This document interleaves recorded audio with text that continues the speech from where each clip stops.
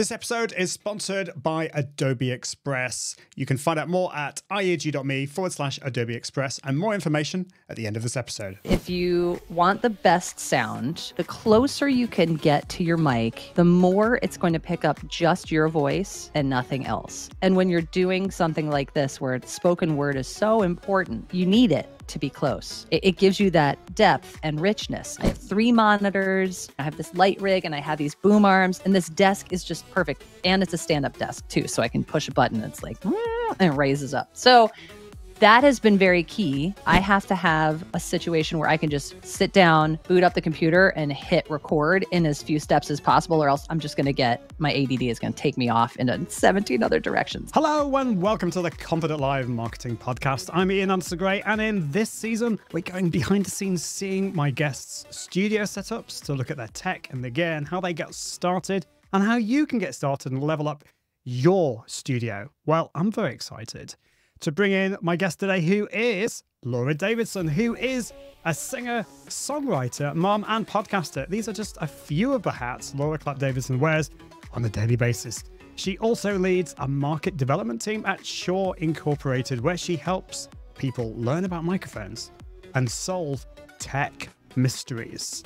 And welcome to the show, Laura. It's funny, when I was reading your biography before the show, because I always like to make sure I'm not going to say anything wrong, I read that as tech miseries, not tech mysteries. So I'm sure there misery are a few miseries. That is also an accurate description. Yes. I solved those as well. Yes.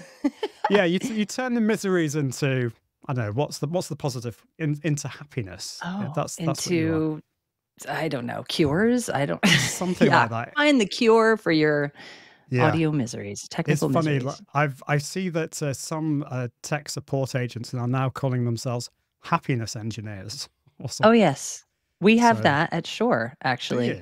But we've just changed the name of the department. I can't remember what it is offhand, but yeah, it was customer happiness, which is what you ultimately want. If you are a disgruntled customer and you're calling into a company, the company wants you to be happy. So yeah, I'm not mad about it.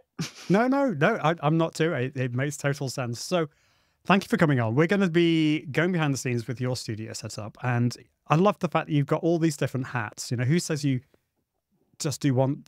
We're all confined to do one thing. And yes, you work for Shure. I think pretty much everyone will have heard of Shure, who makes the most amazing microphones, amongst lots of other things as well. But you do all these other things as well. You've got a musical background. You sing. So that makes me happy, because that's my background too. So you're going to come back onto the show. We'll talk a little bit more about your journey with communication and confidence in front of the camera and in front of the microphone. But can you give listeners and viewers like a brief introduction about you, highlighting your background that's kind of had an influence on your studio setup today? Yeah, absolutely. So I started off as a singer-songwriter. I went to Berklee College of Music and graduated, moved to Nashville, was doing the singer-songwriter thing. So playing gigs all the time, writing all the time, and I had a temp job here or there, and started working for a music publisher. And then I got asked to demonstrate a piece of gear at something called the NAMM show, which is this annual show for it used to be 90,000 people in Anaheim in January. And I was flown out to sing and use this wildly complicated box that turned my voice into 4 voices of harmony. And I fell in love. I was demonstrating, showing people how they could take their, arrangement or their demo gig or cover gig and kick it up several notches by having these multiple voices and making it sound very natural. Because you can kind of go the other side there and have it sound really unnatural. But so I started doing that. And because of that, it led to all this other knowledge of gear and microphones and guitars. I got an endorsement deal from Alvarez when I was doing that. And it just helped my musical career blossom in a whole different way and support me in a whole different way so that I could continue to make music, but also kind of dig into this love of gear and tech. So that's kind of how I landed here. That was in 2006. So it's been a minute. It's been a long minute. Yeah. And I think that's great. We were talking just before we started recording about the balance between being a musician and being a creator and having working for a business or running your own business. And there's something I'm sure you would say the same. Like you can't not do the music side of things. It's something that's kind of part of you, and it's a creative outlet. And you're for podcast listeners who can't see Laura's setup, you know, she's got a keyboard. In fact, there's two keyboards there. I can see two guitars. You've got your lovely Shure microphone, which we're going to come on to in a bit. So you've surrounded yourself with all this gear that helps you, which is part of your creativity. And I'm going to ask you about that because in a minute, because I love to hear about the space that you're in and how that helps your creativity. But let's dive into your studio setup. And you know, the first question that I always ask is microphone and your audio setup, because that is, in my view and many people's view, is the most important. Even if you're on camera, if your microphone, if people can't hear you very well, they're going to switch off. So I assume you're with me on that. Tell us about your microphone setup and audio setup and why you chose that. Yeah, so I'm using the Shure MV7 Plus, which we just launched this past year, or this current year, I guess I should say. And it's the new variant of the MV7, which we launched in 2020. It's a USB XLR hybrid microphone, meaning I can plug in to a mixer or I can plug in directly to my computer, which is what I'm doing right now. So I'm actually monitoring myself at the same time too. I have my earphones, my bright green earphones plugged into the back of my MV7 Plus, and then I'm running USB-C up this gorgeous co-branded Gator boom arm that I'm obsessed with into my MacBook Pro. That's it.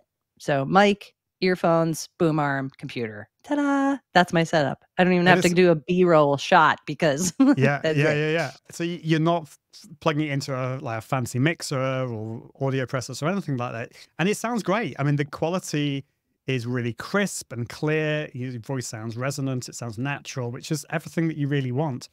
And you don't have to play around with any of this kind of complicated stuff. Like I've got mine into a Rodecaster Pro, and that can. I mean, I love playing around with tech, but I'm always reluctant to recommend that to people because it took me quite a while to set up. What you really want, I think, and I'm sure you agree, is just good enough quality tech that just works, that doesn't get in the way of you creating your content. I'd love to know a little bit more about the microphone though. So how's that compare with its predecessor? You mentioned it's USB, so you can plug that directly into your computer, but it's also XLR. So if you do want to be fancy, you've got that option too. Tell us a little bit more about that, and assume there's the whole dynamic microphone versus condenser. Tell us a bit more specifically about this. Yeah, so I'm going to show you because I'm a big visual person. So this is and obviously if you can explain for podcast listeners as well, just so that they can. Yes, I will explain. So I'm holding my MV7, which is the predecessor. This is a custom variant, which I had done by Colorware, which you can do if you want to take your MV7, not the MV7 Plus yet, but we're working on it, and have it match your brand colors. You can do that with this awesome website called Colorware. Colorware. And so anyway, the MV7 has a micro USB on the back, which was kind of one of the things that people asked us to change from the jump, which we did. So now the MV7 Plus has a USB-C, which is super handy. And it also has a different LED panel, and it's a little bit longer in terms of the windscreens. So my MV7 Plus, because the MV7 kind of had some issues with plosives, we heard from people. So we made it a more robust windscreen and made it a little bit longer. And now you could customize the LED panel, whereas on the MV7, you had some tactile controls of volume and mix and mic level, and the mute was kind of hard to reach. We've now made the whole LED panel tappable. So it's a cap touch sensor. So if you touch it because you have to cough or mute real quick, it will mute the microphone.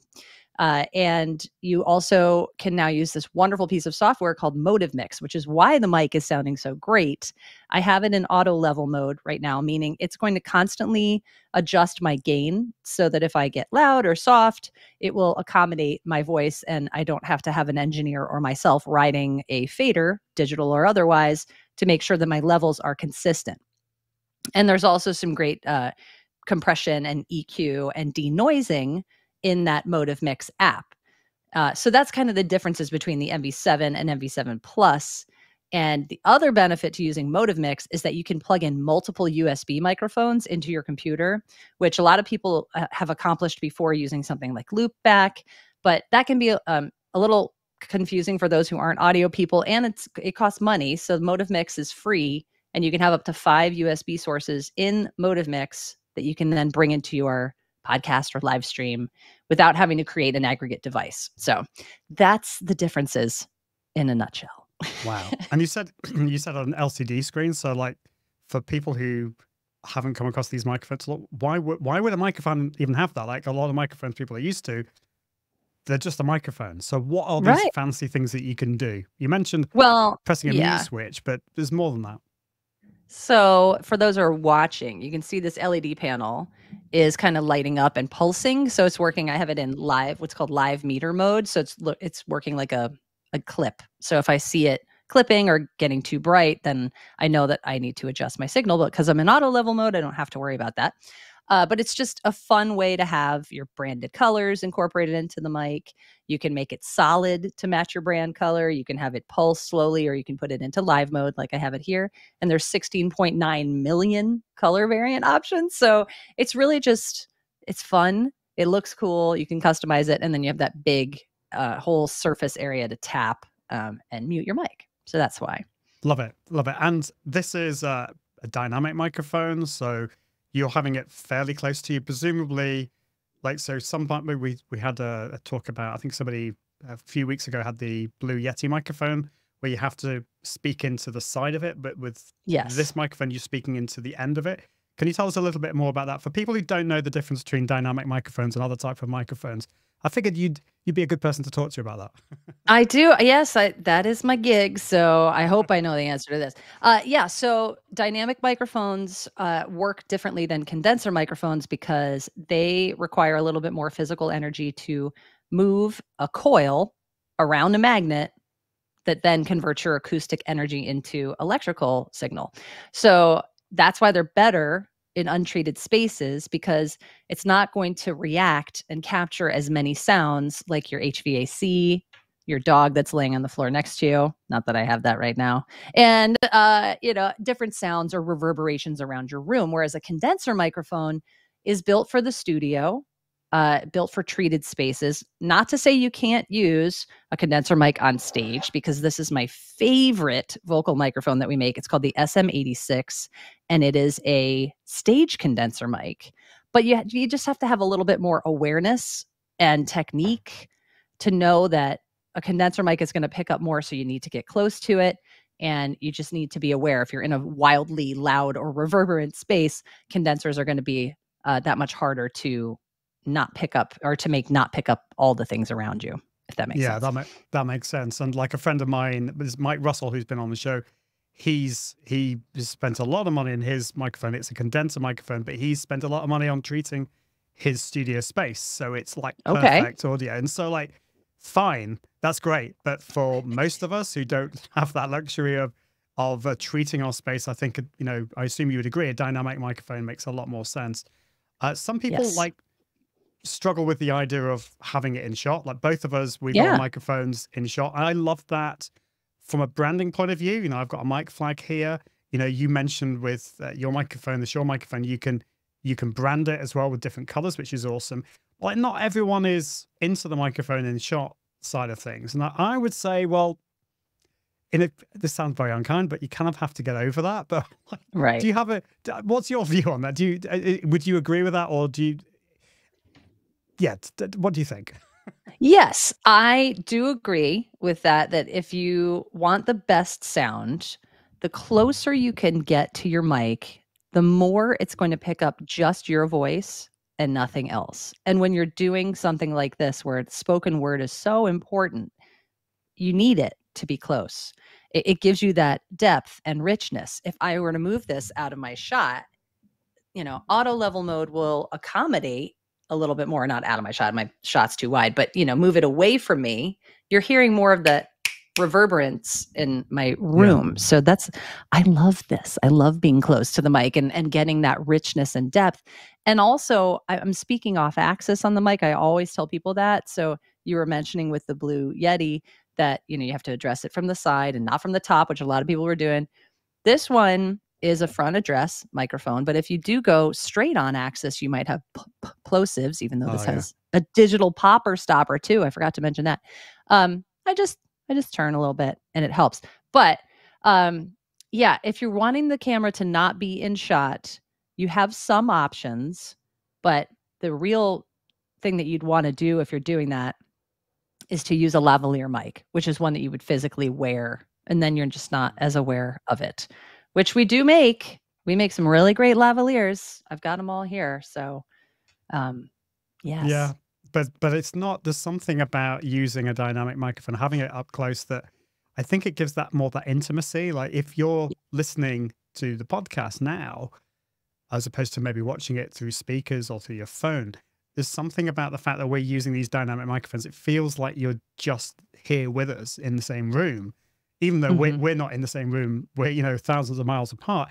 It has that intimacy because we're kind of close up to the microphone, I think.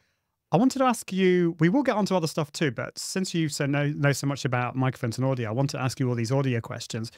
And you obviously do singing. You do a lot of singing. Do you use that same microphone for singing? How versatile is it? Can you use it for, obviously for podcasting, for video? Can you use it for other types of content like singing and music? Yeah, absolutely. People use the MV7 Plus and MV7 a lot to do multiple recording type scenarios. It's really great on guitar, especially electric guitar, cabinets, because it can take a lot of what's called SPL, sound pressure level. But when I do a live stream that's music based, I will use my performance stage microphone, the SM86, or our new Nexodyne, which I don't have right in front of me. Oh, fail. But I will use that because I want to have that same experience, because when I do my live streams and it's music based, I run it into a vocal effects processor, and then I have a little bit more control. So can I use this to do studio vocals? Yes, but I am spoiled and have, schmancier side address condenser mics that I use.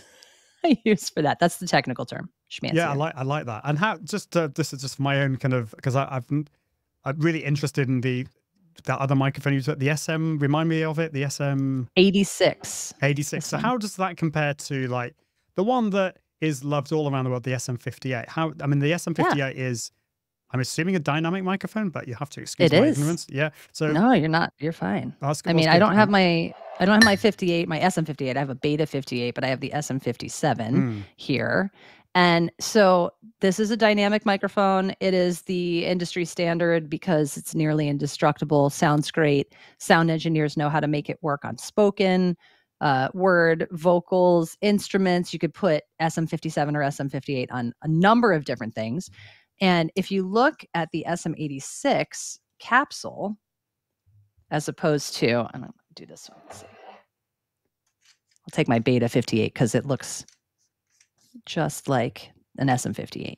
Here's your differences. And for those who are listening, the SM58, the Beta 58, they use the same cartridge, and it has a much bigger design. This is using that dynamic technology where there's a diaphragm, a magnet in here, and a coil surrounding it. Whereas the SM86 is so much more delicate and small. This is a condenser microphone again. And the way condensers work is that instead of having the magnet and the coil, they have an electrically charged backplate. So if you've ever come across something called phantom power, that's providing that electrical charge to the backplate. There's a teeny space in between, allowing the diaphragm to move and agitate that and create that signal. So totally different design, and it responds so differently. And it's a beautiful mic. I love it.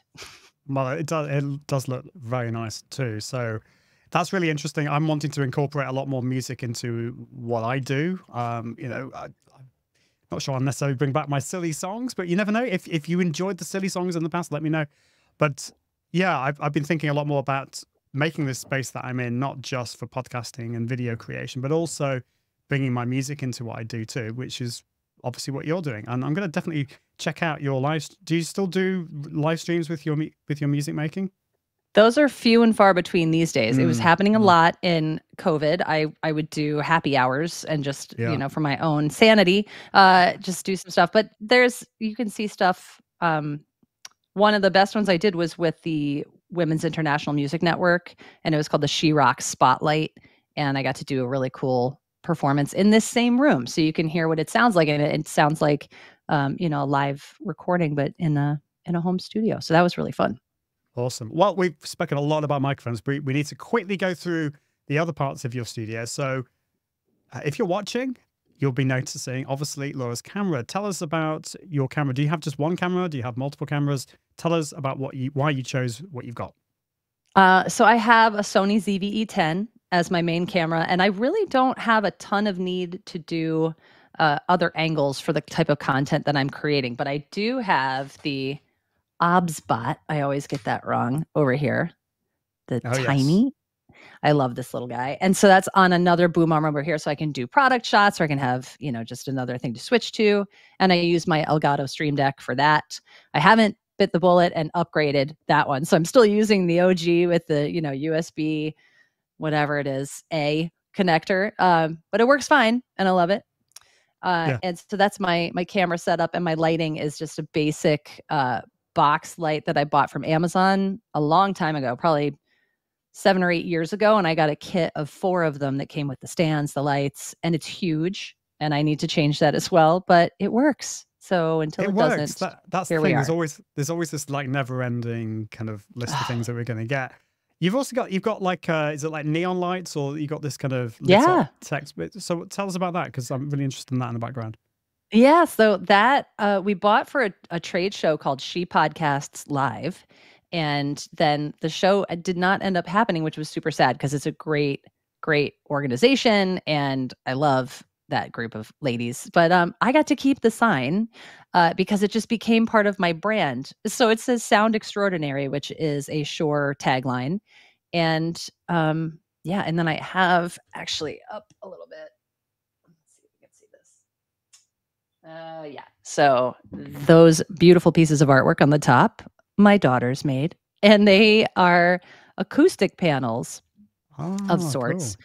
Which, when at Ecamm Creator Camp, I was teaching people that you can just go to Michael's, buy a basic canvas, paint it how you want, design it how you want, and put some foam batting behind it, and it'll help dampen the sounds in your room. So my daughters made those, and they're awesome. So they're up top. Awesome. Well, we're going to come back to like your studio and what the personalization of it in a minute, but I forgot to ask you about your boom arm. You mentioned that a little bit, but you also got another boom arm for your Obsbot camera. Mm-hmm. And I want to ask you about like shock mounts. Do you need, doesn't look like you have a shock mount. Do you need a shock mount, or do you not? Tell us a little bit about what you've got set up there, because I do love the look of your of the boom arm. That looks cool.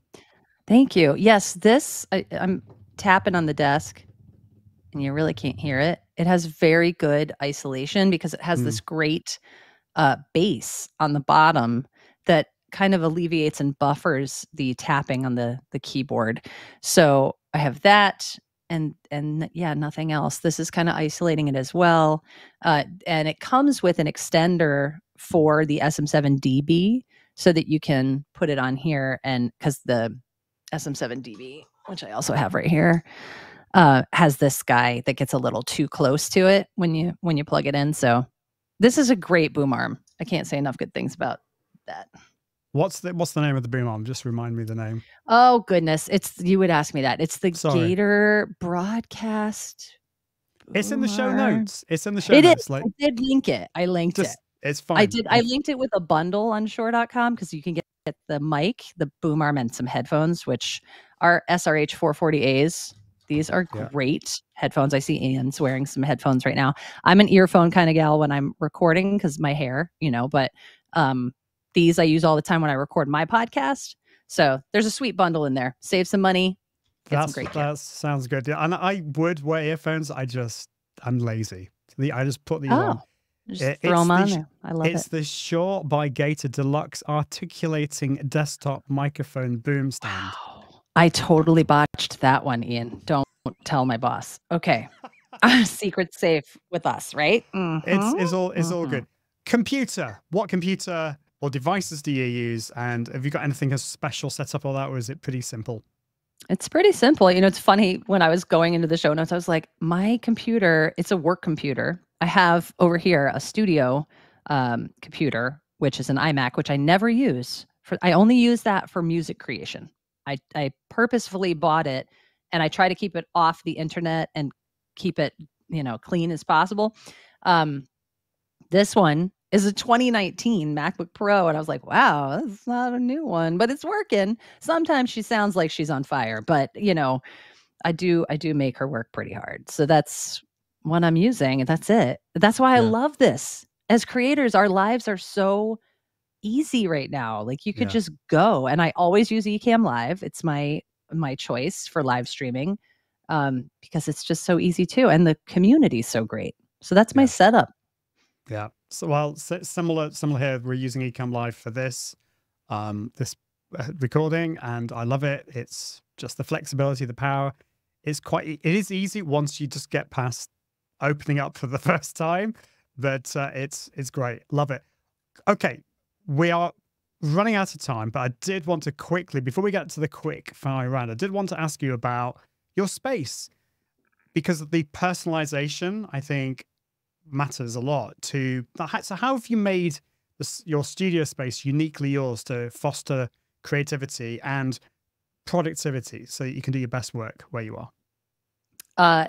The desk that I'm using right now, I wish I could show you, but it's such a mess, I would die.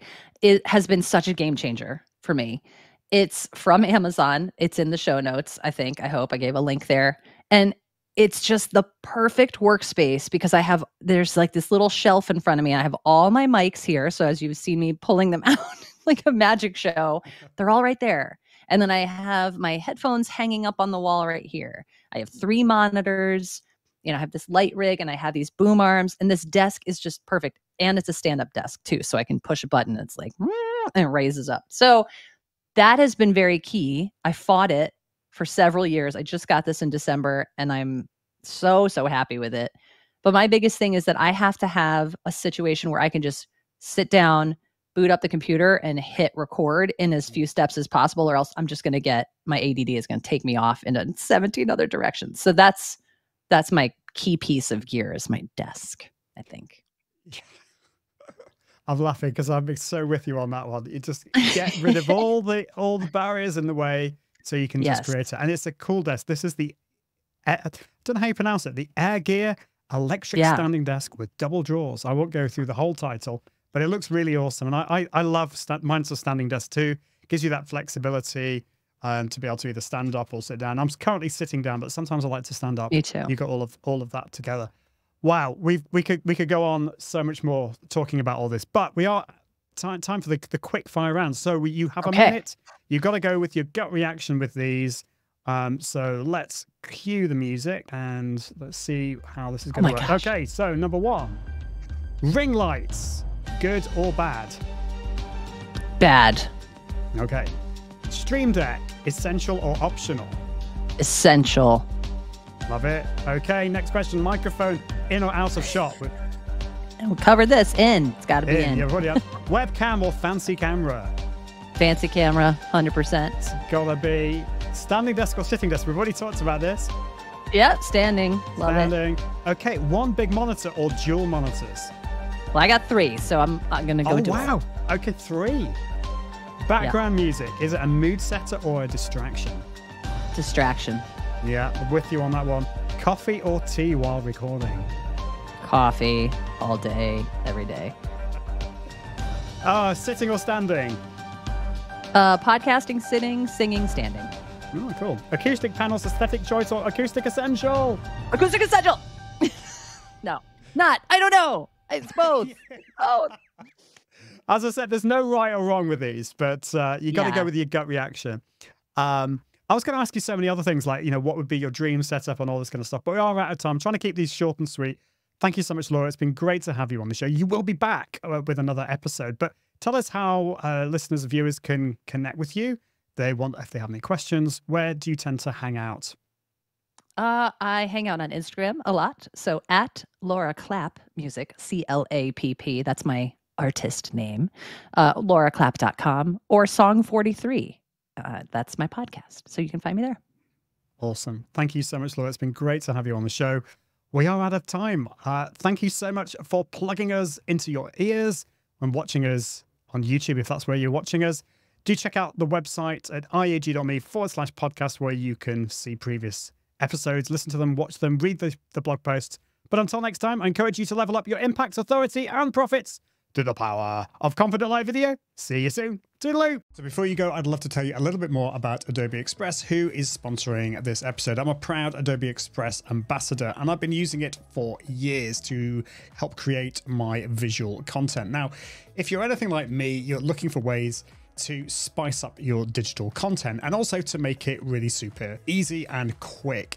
And Adobe Express doesn't just make this possible, but it makes it fun and easy too. And Adobe Express can be your go-to tool for creating stunning social graphics, logos, flyers, banners, you name it, and doesn't look the same as what everyone else is creating. Imagine having a powerhouse that helps you transform basic visuals into eye-popping creations with just a few clicks. Sounds good? Well, let's dive in a little bit deeper. You get thousands of professionally designed templates to get your creative juices flowing. And if that wasn't enough, you can even create your own templates using the built-in AI tool. So you can just type in exactly what you want and you can generate ideas and go from there. It's amazing. You've also got the ability to magically remove backgrounds, whether it's from an image or a video, convert images from JPEGs or PNGs, or switch up video formats using the quick actions. It's like having a mini design studio at your fingertips. And the magic doesn't just stop there. I've already mentioned some of the AI features in Adobe Express, but you have Adobe Firefly baked into Adobe Express, and it's getting better and better each time. You've got text to image generation, generative fill, so you can just remove or add objects from a photo. Working on a project with your team, well, you've got collaboration built into this, where you can seamlessly share and work on projects with shared templates and libraries.